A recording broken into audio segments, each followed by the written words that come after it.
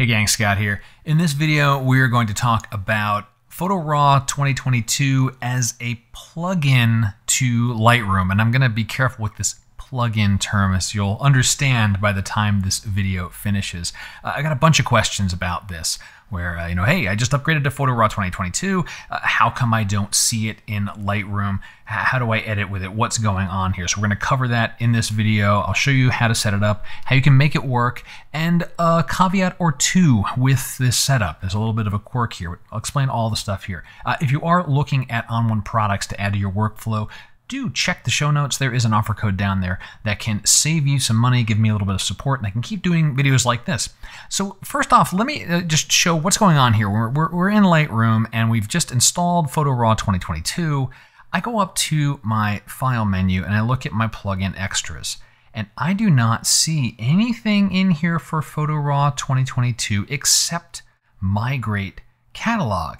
And that's different than what we saw with, say, Photo RAW 2021. You'd see things like, send to ON1 Effects or ON1 Portrait or Edit as Layers. And what's happening here? And you go, you're scratching your head. You go into the plugin manager in Lightroom. You're looking through, here's Photo RAW 2022. Here is the plugin. It's enabled.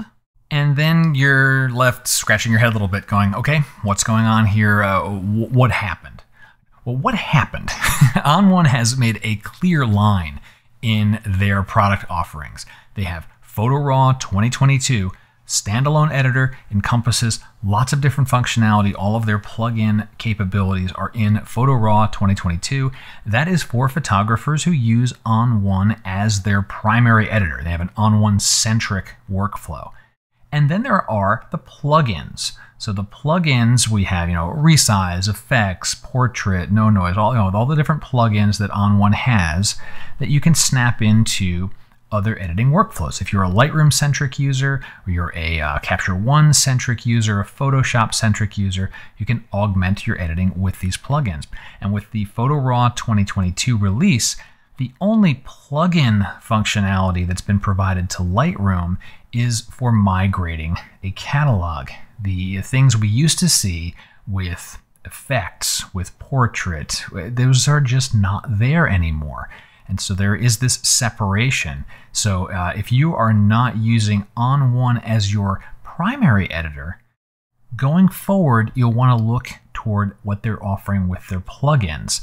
And you're like, oh, well, I have Photo RAW 2022 right now. What am I going to do? Don't worry, I'll show you what you need to do here in just a second. But I want you to take away from this, in addition to how to get Photo RAW 2022 working with Lightroom, that going forward, if you are in the Lightroom world, you'll want to pay attention to what's going on with those plugins. And I think over time, what we'll see in these two product lines is periodically the plugins will move a little bit forward, right? We saw that in the summer with No Noise. Right? No Noise AI came out. That was a distinct and separate product, and it had a plugin capability to Lightroom Photoshop. But Photo RAW didn't pick that up until 2022.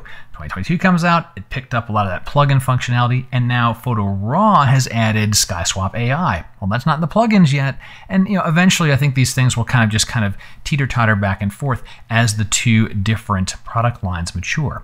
So all that being said, great, fine, Scott, thanks for the history lesson, your guesses about the product line.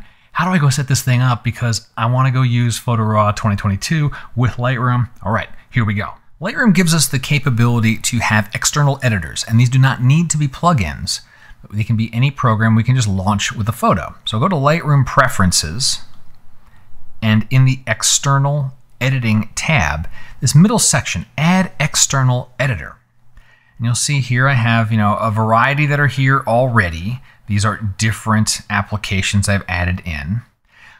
To add in Photo RAW 2022, first thing is application. This will be whatever happens to be selected the last time you did something. Hit that choose button and go into your applications area. Find Photo RAW 2022. It'll be hiding down here for me. There's the application, and choose that. And you'll see Photo RAW 2022. We're going to choose a file type. Choose PSD. That's going to be the best option for Photo RAW. And then your color space, I like Pro Photo, I like 16-bit, I like 300. Next step is to save this as an external editing preset. This part's important. Don't forget to save this as a new preset. So we'll do that. Preset, down at the bottom, save current settings as preset, and I'll call it ON1 Photo RAW 2022. Let's fix my spelling. There we go. Create. Okay, great. Now I have that preset here. I'm done with preferences. So that's the setup. Now you've told Lightroom, I've got this other editor called Photo RAW 2022. I might like to edit photos in it from time to time. Now you know about it. So now we're doing our editing, and let's say this photo here, I've done my basics in Lightroom, and I want to send this over into Photo RAW for more editing. So just like we used to do a right click, I can do edit in, and now we'll see in my list, I have Photo RAW 2022. I want to point out that if I go to File, Plugin Extras, you will not find that there. This is not a plugin. You're telling Lightroom, I have another external editor, some other application that if you say application, launch and open this file, it will work. So you're going to use your edit in button or option there and then choose Photo RAW 2022.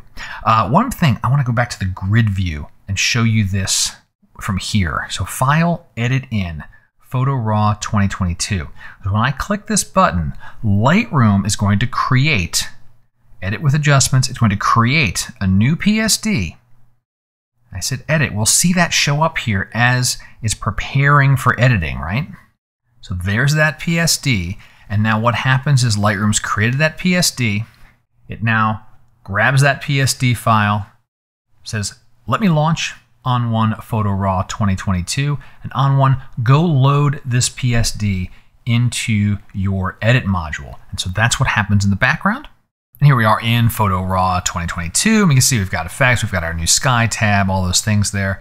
I can do any edits that I want. Let's just, for the token change here so we can see something has happened, we'll make a black and white version of this here. Maybe even a semi-muted black and white. So there's a little bit of color. Something like that. Okay, so we're going to be done with our edits, but you can do any level of editing in Photo RAW that you would like. Here's where quirk number 1 comes in. You press Done. You get this pop-up. It says, all right, now save this file. Now remember, Lightroom created this PSD for you, then took that PSD, sent it over to Photo RAW as a standalone editor. So it's not really the plugin workflow. There isn't this richer communication going on between ON1 and Lightroom. ON1 says, great, I can save this out for you. This is the same exact PSD that Lightroom created. So when I hit save, I get this little warning that says, hey, this file exists. Don't worry about that, no problem. This is the one you want to update. It is, if I go back to my Lightroom catalog, it is this exact same photo. This is the image. This is the PSD file that Lightroom created, sent over into ON1. So when I'm saving this and replacing it from ON1, I'm updating the file that I created for editing. So I'll hit replace. I'll save all that stuff out. And then once again, we're not really in a traditional plugin workflow here.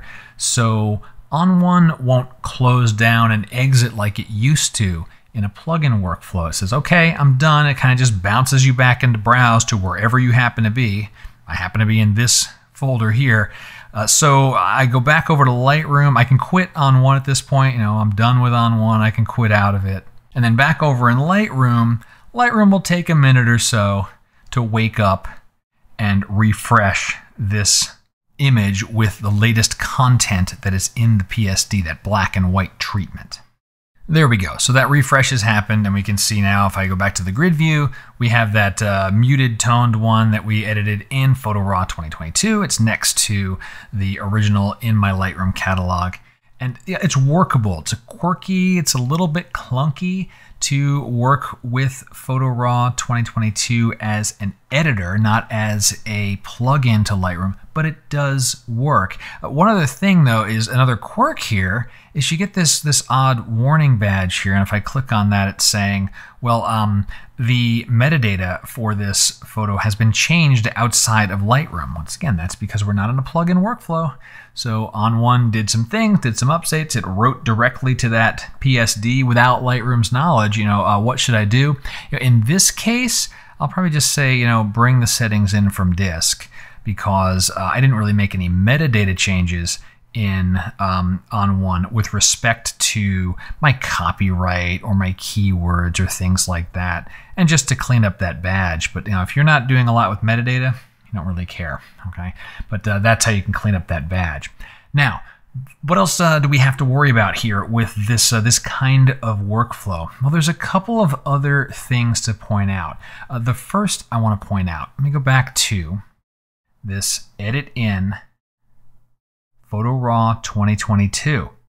Remember when we set up the external editor, we had choices of TIFF, PSD, and JPEG. Well, if you've been using Photo RAW 2021 as a plugin, one of the options was Smart Photo PSD. You don't have that option anymore with the editor approach, with an external editor approach. Plugins, ON1 plugins, the ON1 2021 plugins, you have that. It gives you some re-editability. I have different videos about that. You don't get that with this setup. You can edit in Photo RAW 2022, do all your edits. They are baked in when they come back to Lightroom. The other thing that you may be wondering about is layers. How do I do layers? If I like layers in ON1, like these two photos here, if I wanted to combine these, well, I'll select both of them and I'll choose Edit in ON1 Photo RAW 2022. Well, Lightroom says, great, I can do that for you. Edit a copy, cool.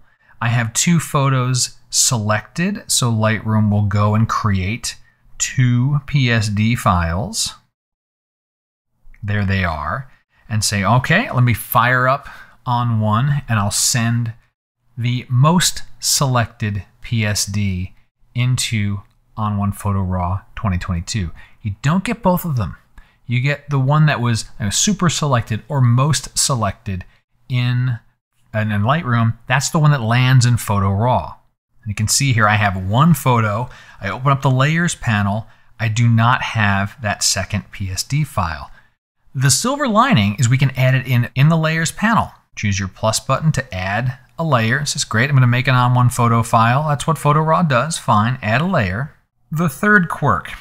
So I can access all of my photos on my machine and add any one of them as a layer in Photo RAW. This is what we can do.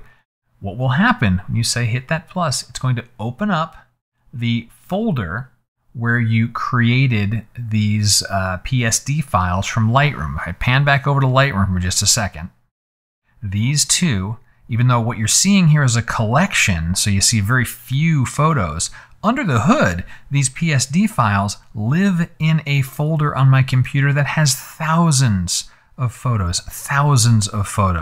And I need to go find the one that I had created with this PSD here. Yeah, I can go find it and I can add it as a layer, and it's going to be kind of a hard target search, but I can go find it. And while I'm searching for this, my computer is grinding away trying to make thumbnails on thousands and thousands of photos. I happen to know its name, I know it's a PSD, so I'll add that as a layer. Okay, now I have my two layers, bottom layer, top layer, and for this photo, if I invert my mask and I grab a brush and I change it to paint in, if I wanted to get that that dreamier foreground in here and bring that in, I can do my compositing work like I wanted to do. When I'm all finished, I hit done. Once again, I'll get that pop-up saying, do you want to save this? These PSD files already exist. So I'll say, yes, fine, great, save that out, replace, and it'll send that back over into Lightroom as a PSD. It'll have a couple of layers in it. but I can do the compositing work. But it's clunky. It's very clunky, especially if you have a folder with hundreds or thousands of images in it. Even if your Lightroom view has been pared down with a collection or with a filter, when you end up wanting to do a layered workflow with Photo RAW 2022, it's going to be friction. There's going to be friction there to get it done. So you can do it. For single images, it's a lot more palatable. But for a layered workflow, it is a little bit rough. And I've landed back over in Lightroom. You can see this is my most selected photo. And if I look very carefully, comparing it to its neighbor, I can see I've got my blending there. I've got my composite where I have the foreground water from this PSD blended into here, where this was more sand. I have a little bit more water. So, you know, my stuff is there. I've got my layered workflow. You know, this was the original. I blended in some of the dreaminess.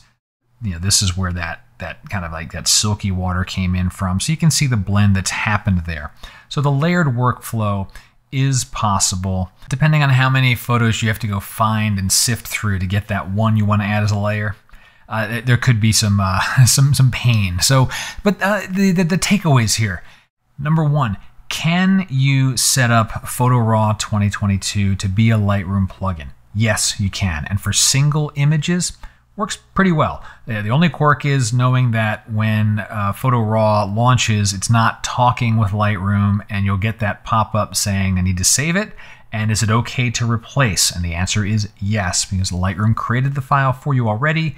You are updating it with your edits from Photo RAW. And then it just takes a little bit for Lightroom to catch up and show you that preview. You can decide whether or not you want to clean up that little metadata badge. That one's up to you. For a layered workflow, also possible, heavier lifting in my opinion. So I'm curious to see what's going to happen with the plugins for ON1 when they refresh those. I do expect them to refresh those plugins sometime for 2022, you know, bring Sky Swap into the effects plugin. Will they still give us an ability to do a layered workflow, or for a plugin ecosystem or your Lightroom, Adobe centric, could they take the stance of, well, you know, you've got layers in Photoshop. You know, we don't need to provide you with layers because you have Photoshop. We're going to have to see how that works out. But that's everything that I know about Photo RAW 2022 as a Lightroom plugin today. Hope this demystified some things, clarified a couple of others. If you have questions, go ahead and drop them in the comments. If you have other experiences, maybe something that streamlines this or makes it a little easier, share that too. Always share the knowledge. It's you know, kind of why we're all here. And until next time, my name's Scott Davenport. Have fun.